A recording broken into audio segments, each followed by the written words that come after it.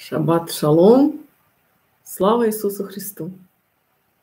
Такие две вещи несовместимые, да? Шаббат шалом и слава Иисусу Христу. А в принципе, почему несовместимые? Бог един. Он нас всех сотворил и должен привести нас всех к себе. Назвала свою трансляцию Адам и Ева. Адам. Ад-ам. Ам. Мы когда где-то кормим, говорим ам-ам. Ева. Вавочка. Вава, да? Ева. Евава. Украинским мовой е. Украинским языком е. Да, есть. Есть. Тоже есть, кушать. Все взаимосвязано. Как Господь говорит нам. Ад. Ам. Ева. Есть. Как существование есть. И есть кушать. Сегодня сижу, смотрю, как девушка поглощает пищу. Извините, не поглощает пищу, а как она перед поглощением пищи режет мясо свои два почему-то битка. Я не могу понять, зачем бы два битка. Не знаю, я не понимаю, такое объедение, обжорство неприемлемое для меня.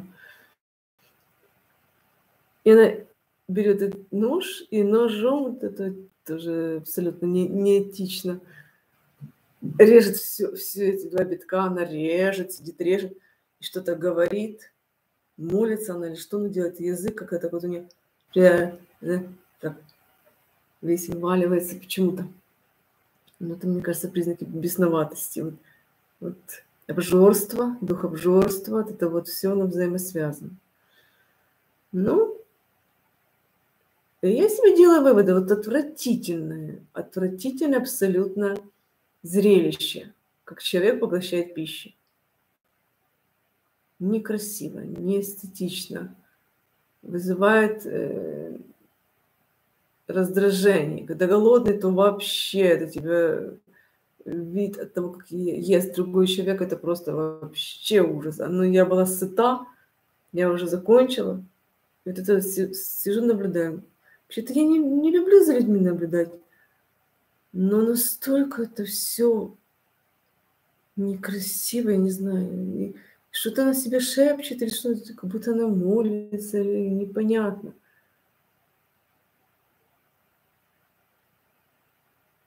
Ой, как бы я хотела, чтобы люди поглощали духовную пищу. Настоящее, чистое слово.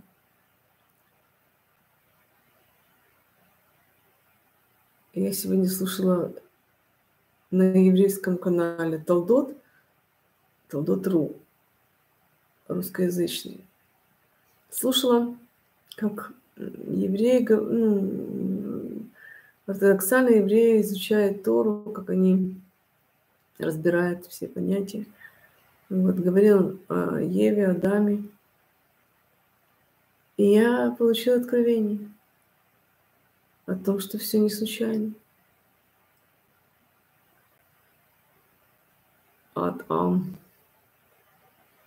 Бог не говорил Еве: ты, женщина, не кушай от этого дерева познания добра и зла. Он не говорил ей. Он говорил Адаму. А Адам отвечал за то, что он Еву не приучил. Он в ответе, что он, будучи пророком, потому что он общался с Богом, там сказано четко, он общался с Богом.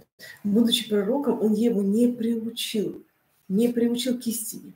И она соблазнилась. Она начала питаться грязной пищей. Да, это такое откровение у меня. Дерево познания добра и зла – это грязная пища. Мы часто наполняем себя тем, что нас разрушает.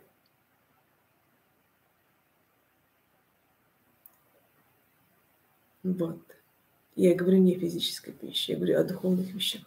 Я говорю о том, что мы смотрим, то, что мы слушаем, то, как мы говорим, то, чем мы живем иногда. Это все грязная, зачастую грязная духовная пища. А Слово Божие — это чистое, это светлая истина. И вот это откровение о том, какой плод ела Ева. Она соблазнилась и ела то, что приносит зло нашему телу. Потому что Дух животворит. Вот. Ну, очень много работы для нас, верующих. Но сначала нужно понять, что же Бог делает. И я уже так осознала, что такое произошло, почему люди не понимают, что на самом деле должно быть. Вот и есть очень хорошо. Единственное, что люди вот это правильно цитируют. Ищите прежде всего Царство Небесное, все остальное приложится.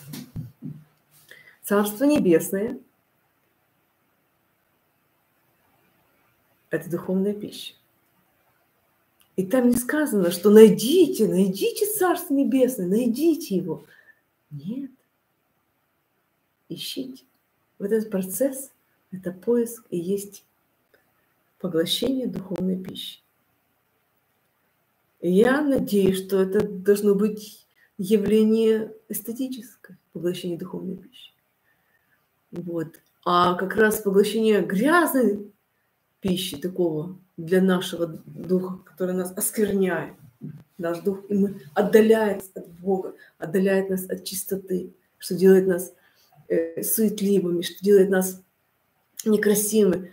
В таких моментах мы просто теряем связь с Богом, мы становимся равнодушны к некоторым вещам. Вот это грязная пища, от которой нужно избавиться и опять приступить к Богу. Так это процесс. Это процесс, к которому мы возвращаемся, очищаемся. И когда говорят разные притчи, о чем говорил Иисус, то человечество должно понять, что нужно уже поменять время. Есть времена, есть вид глагола совершенный, есть несовершенный. Вот сейчас мы же возрождаемся в такое время, наши души, в таком времени воплощаемся мы, что наступает, это время уже несовершенного вида, глагол несовершенного вида. То есть нельзя сказать, что вот мы сейчас вознесемся, вот мы вознесемся. Нет, мы возносимся, мы освещаемся, мы падаем и поднимаемся. Мы поглощаем грязную пищу и освещаемся чистой пищей, духовной. Имеется в виду духовная пища. Вот. И когда говорится о том, что 10 дев было, 5 мудрых, 5 немудрых, это тоже, это как раз речь идет о том, что мудрые девы, они защищали себя от грязной пищи. Они защищают себя, они ищут доброго, они ищут светлого, они занимаются превентивными мерами, чтобы от осквернения уйти. Я недавно начала смотреть фильм, українському, там переклад був «Біль і огида Лас-Вегасі». Ну, в общем, там о наркоманах, такие ужасы. Господи, зачем ты мне это даешь смотреть? Ну, я так вижу, что Бог хочет, чтобы это смотрел. Понимаешь, надо будет освещаться. А потом информация приходит о том, что люди получают наркотическое удовольствие от вещества, которое вырабатывает, я так поняла, железа, вот эта вот надпочечная или какая там железа. Вот. И я вспомнила, как плакала одна пророчица, девушка. Я, вообще духа пророчества не угошайте, то я анализирую, понимаю, что действительно сейчас на земле творятся такие жуткие вещи. Она говорила о том, что дети ее убивают. Нет, они их даже не убивают. С них живых пьют кровь. Этот вот, там где-то вырабатывается этот вот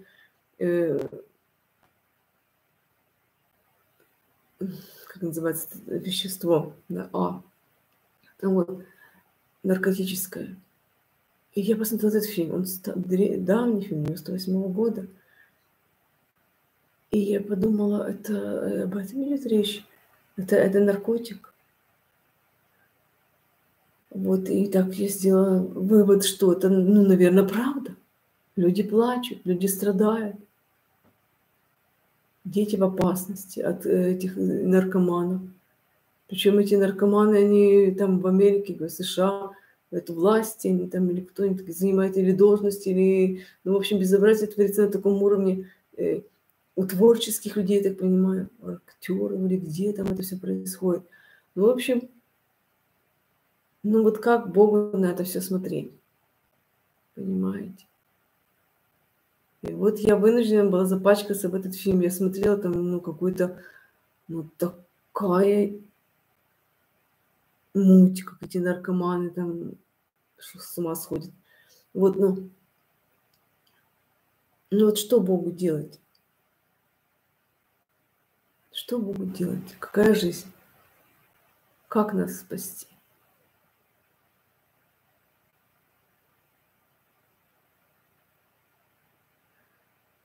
Вот. И, конечно, хочется отсюда убегать, хочется куда-то возноситься, безусловно.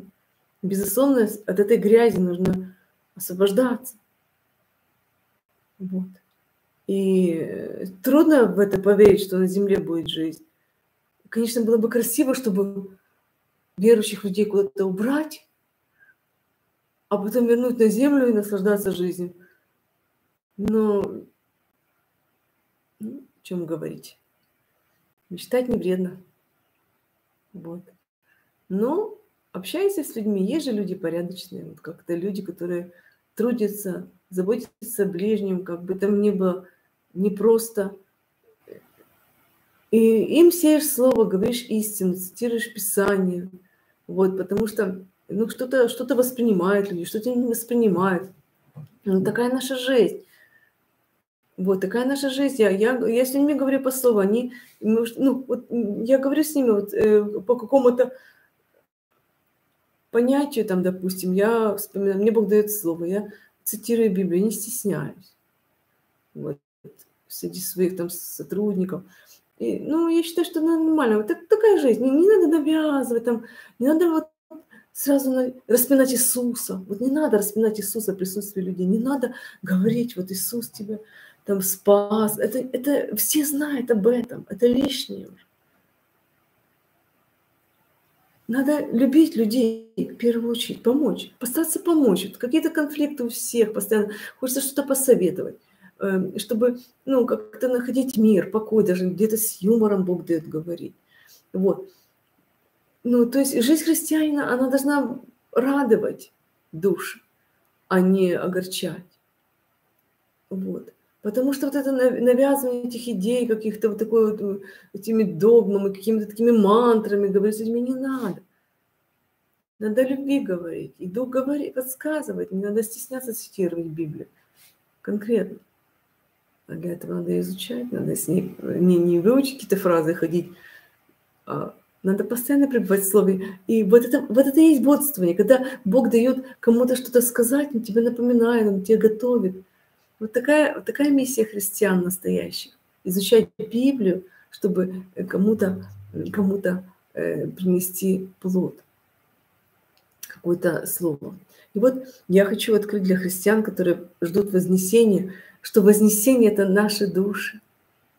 Это когда мы, это образ для нас, когда мы возносимся в своей чистоте, в своей праведности, в своем поклонении Богу, когда мы наполняемся Его живым словом и можем делиться этим словом с другими. Вот это возносит нас в глазах общества. Когда мы можем что-то посоветовать или процитировать Писание, и это действительно будет кому-то в помощь.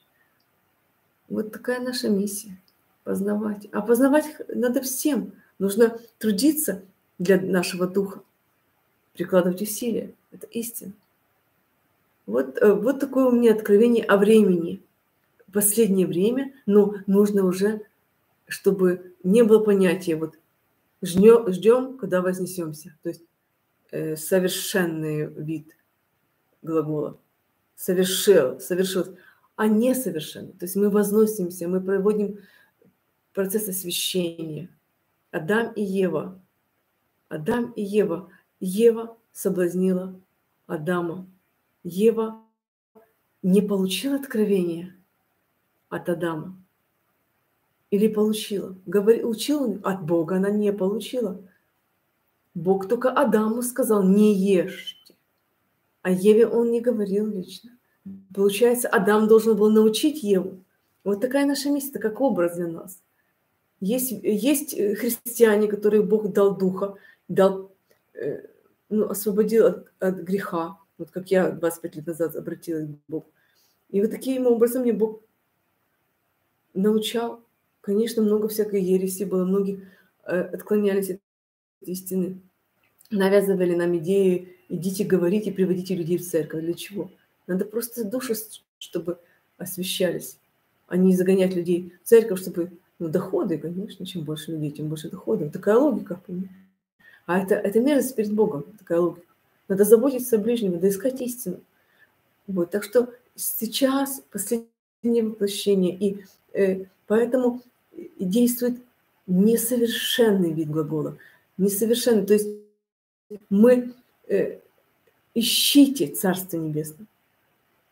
Возносимся мы, не вознесемся вот и все, а возносимся мы, освящаемся. Вот. Адам соблазнен был Евой, она ела грязную пищу. Что такое дерево познания добра и зла? Она осквернилась какой-то грязной пищей, она отвернулась от Бога таким образом. И когда если мы смотрим какую-то мерзость, то мы отвращаемся от Бога, потому что дух наш отвращается. Грязь отвращает нас от святости. Нам даже уже как-то и жертва Иисуса, мы уже затуманено это все, понимаете? Это все превращается в что-то такое нелепое. И надо опять читать Библию, наполняться. Вот такая наша жизнь, это духовная пища. Это тайна. Вот. И я говорю о шаббате, что мы должны приучить себя к тому, что у нас есть день, которым мы можем отдохнуть от суеты, от этой грязи и посвятить себя Богу. Вот истина. Так что Адам и Ева это не первые люди, если рассуждать, это не те, это пророки, это образ для нас, человечества, как мы поделены. Кто-то ближе к Богу, кто-то изучает Библию, кто-то не тратит на это время, но он тоже Божье дитя. И таким образом мы учим и вдохновляем других на жизнь, потому что все получили какое-то благословение. У кого дети, у кого родители. И все заботятся друг о друге и ведут какое-то общее дело или общие интересы. Вот это и есть единство. И это и есть любовь. Каждый выполняет свою миссию. Я уже рассказывала, что мне знакомая заболела, она сделала операцию, слава Богу, дома. Так она осудила эту сестричку, которая пришла к покойному брату и ничего не сделала. Она сидела, молилась, она поступала так, как поступает любой христианин. Не молится больше. А кто-то послужил, эта сестричка, моя знакомая, она там поубирала, постирала. То есть у каждого своя миссия. Кто-то несет, кто-то исповедуется священнику, кто-то исповедуется Богу лично и ищет его лица. То есть у каждого своя миссия. И не надо судить, потому что духовная пища, духовная жертва – это богоугодная жертва. Вот. Вот такое вот у меня откровение о духовной пище, о том, что физическая пища, пищеварение – это неприятное зрелище. Когда смотришь на женщину, которая сегодня в столовой видела, очень неприятно. Есть, конечно, закон этикета, как принимать духовную пищу, как принимать физическую пищу.